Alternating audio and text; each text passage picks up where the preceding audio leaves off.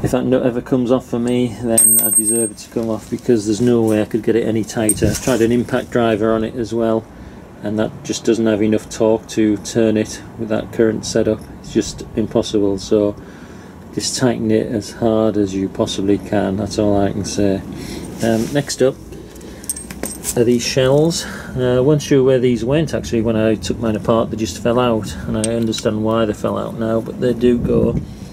Ooh, I'll take that off. You can see like a little recess on there,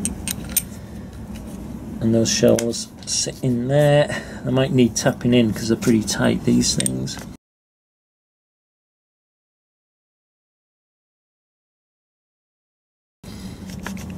And the other one marries up on the other side.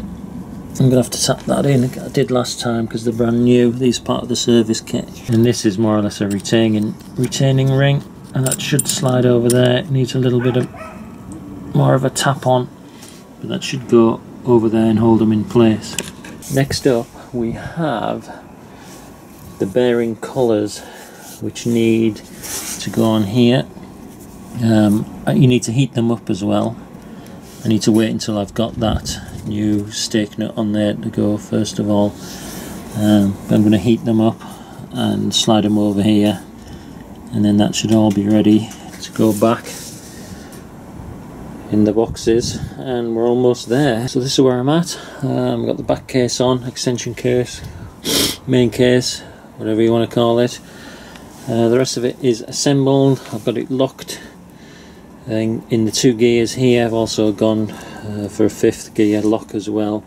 So you can manipulate these at the moment. Now you've got them on the right way, you can manipulate them, take them out of gear and mess around with them, and then you can put them back in and align everything when you need to at the end.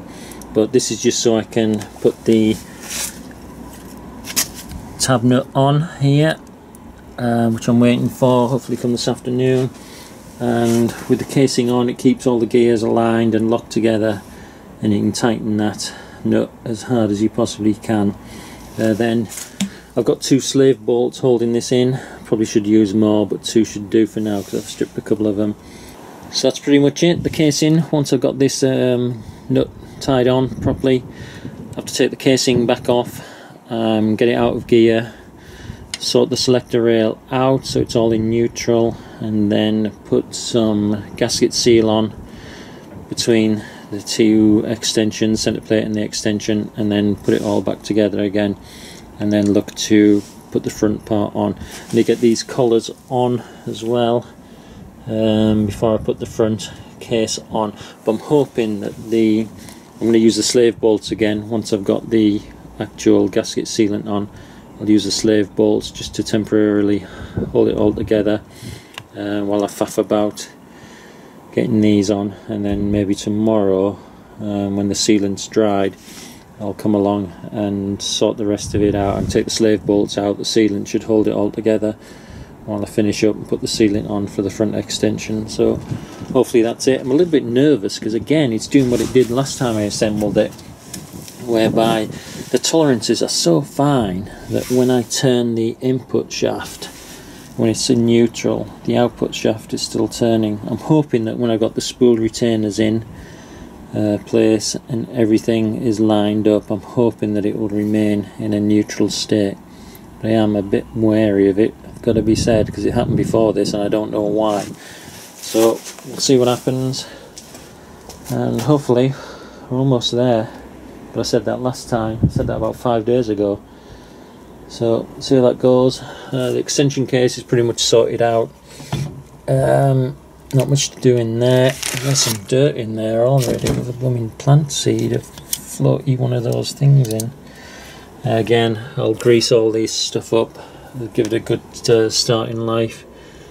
I need to get the filter on, and that's about it. So these are all the bits left to go on, more or less.